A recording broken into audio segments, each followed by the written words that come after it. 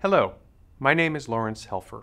I am honored that the United States has nominated me for election to the Human Rights Committee for the 2023-2026 term. I want to share with you why I'm running and what I hope to accomplish if I'm elected. The International Covenant on Civil and Political Rights, or the ICCPR as it's commonly known, is the most important global treaty that protects fundamental civil and political liberties. These include the rights to life, to be free from slavery and torture, to a fair trial, and to freedom of expression and association. The Human Rights Committee's independent experts play a vital role in monitoring the implementation of these and other rights for the 173 states parties that have ratified the ICCPR. The committee has a long history of engagement with governments as well as individual rights holders and civil society groups.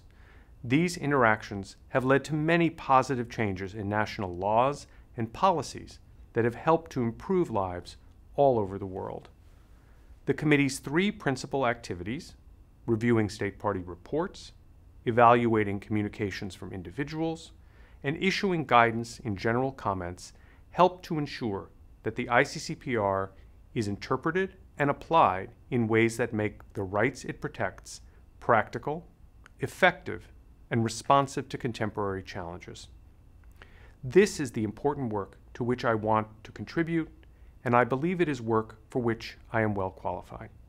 I have spent my professional career engaging with the international human rights system, first as a practicing lawyer, and then as a teacher and scholar at several universities in the United States and Europe. My research is based on a careful analysis of treaty texts and case law, as well as interviews with government officials, judges, lawyers, and civil society groups in regions all around the world. These diverse professional experiences have taught me that UN monitoring bodies such as the committee are essential to helping governments live up to their obligations to protect civil and political rights. These experiences have also given me a unique perspective on how human rights apply to real-world problems and are implemented on the ground.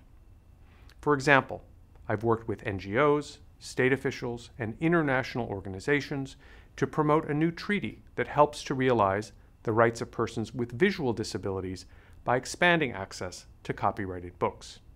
I have made presentations to the committee and to the UN Human Rights Council regarding discrimination on the basis of sexual orientation and gender identity. I have analyzed how regional economic courts in East and West Africa have become venues for protecting human rights. And I have lectured at intergovernmental conferences organized by the European Court of Human Rights and the Council of Europe.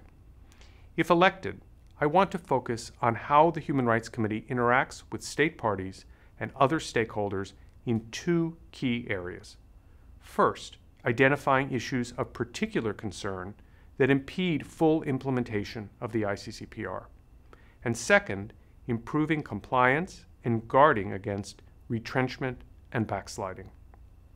For example, the COVID-19 pandemic has increased challenges for states, including with regard to rights such as freedom of movement and peaceful assembly.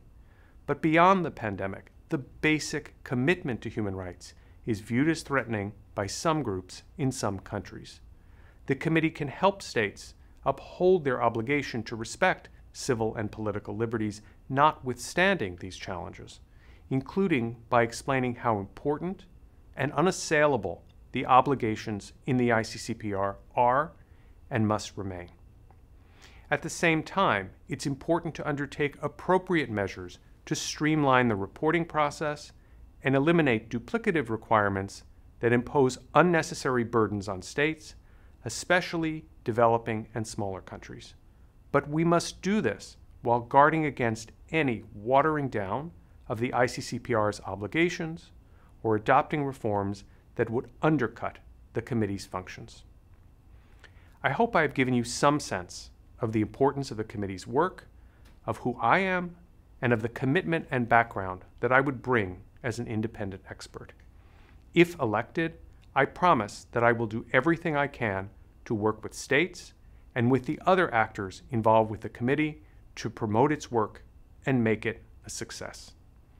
Thank you for taking the time to listen. I hope I can count on your vote in New York in June.